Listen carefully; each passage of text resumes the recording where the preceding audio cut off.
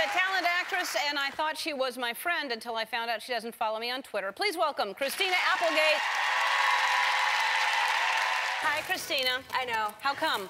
Because How come you don't follow me on Twitter? Okay. Why not? I thought you were. I am new to the Twitter. Me too. So I went and I followed you, and I was following like everyone that had a lot of followers. All right. And now I'm a Twitter freak. Like, Now you're a Twitter freak? Yeah.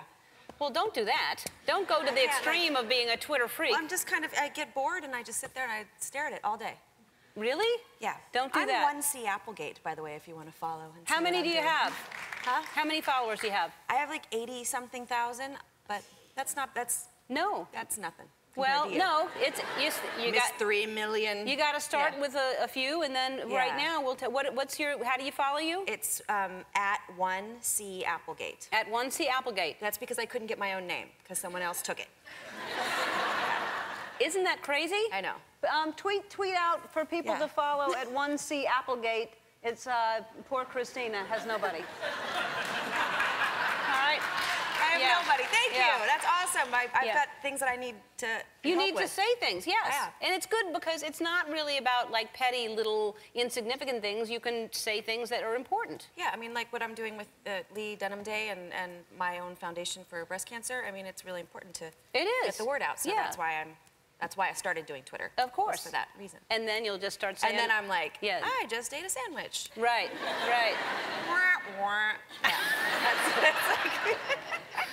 Now, speaking of wah-wah, at the Emmys, were you sad that you didn't win? Were you really like, is it that kind of thing, like, oh, Mike, because the show's not there? Yeah, I mean, usually I don't want to win because I'm so afraid to talk in front of people. I get really nervous, and when they're saying my name right before, you can actually see my heart pumping out of my chest. You look excited there. Yeah, it was funny when they went to all of us looked so depressed. It was so weird. Like, Christina Applegate, Julia Louis, everyone was like this, just really depressed. Anyway. The only reason I wanted to win is so that I could say some things that I wanted to say. Do you want to say those things? About my show. Do you want to say things now? No, because I shouldn't cuss on your show, so I shouldn't. Come on. No.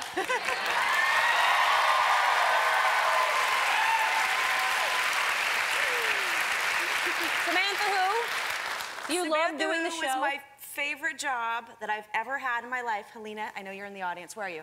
There's my girl. She was one of our ADs. And they're my friends, and you took that away from me, and then expletive.